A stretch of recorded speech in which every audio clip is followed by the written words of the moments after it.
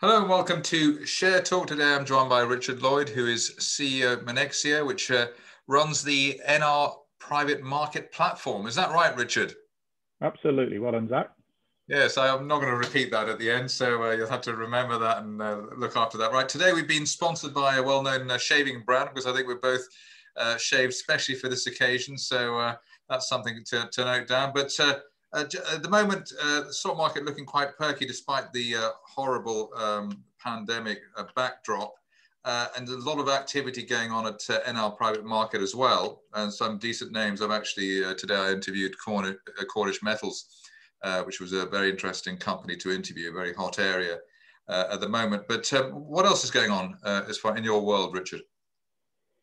Yeah, we're seeing a lot of activity, as you say. I think the unfortunate situation with the COVID pandemic has broadened people's horizons on how they're going to raise money and what sort of vehicles they're using to invest, or the analysis they're using to invest. Indeed, you've probably seen that with Share Talk.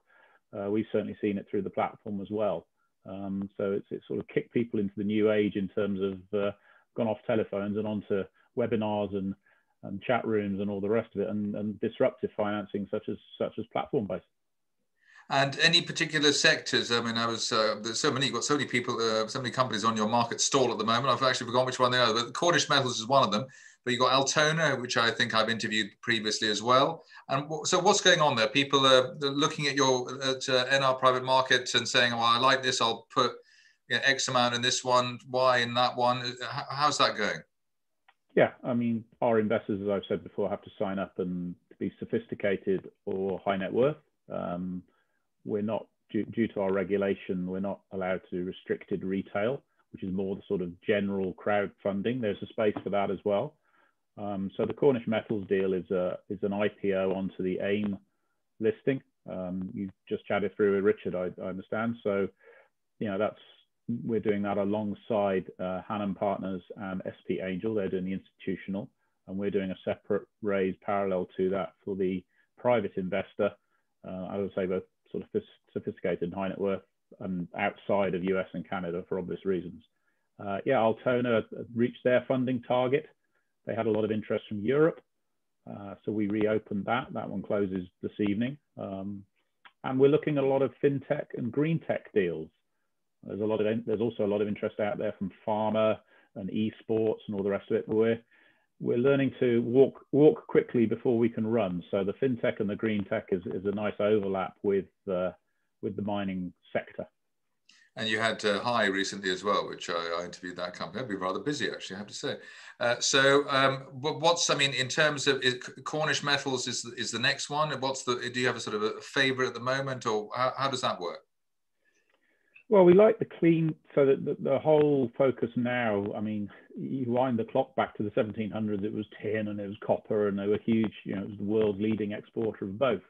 But now with battery technology, etc., and you've got Jeremy there with Cornish Lithium, it's all to do with the clean tech and new vehicles, etc. So that's seen the resurgence in the tin price and lithium as well, and everything surrounding it.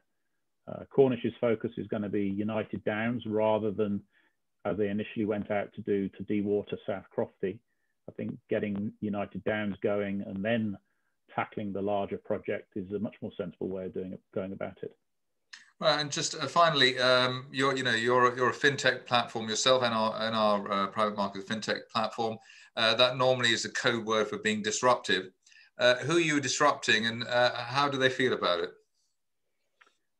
I think it's giving the investor access.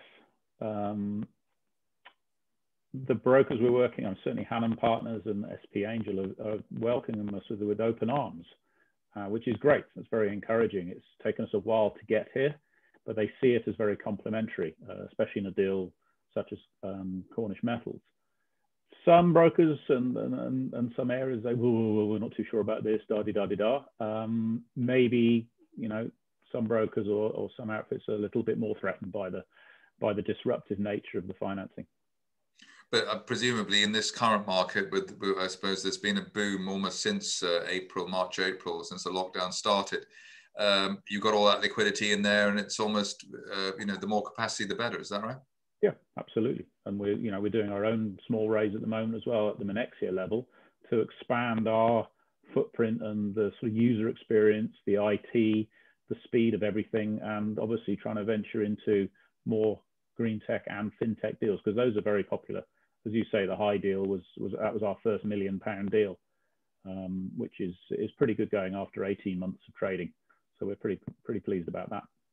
Okay, on that note, Richard Lloyd, CEO of Monexia, thank you very much indeed. Thank you, Zach. Take care.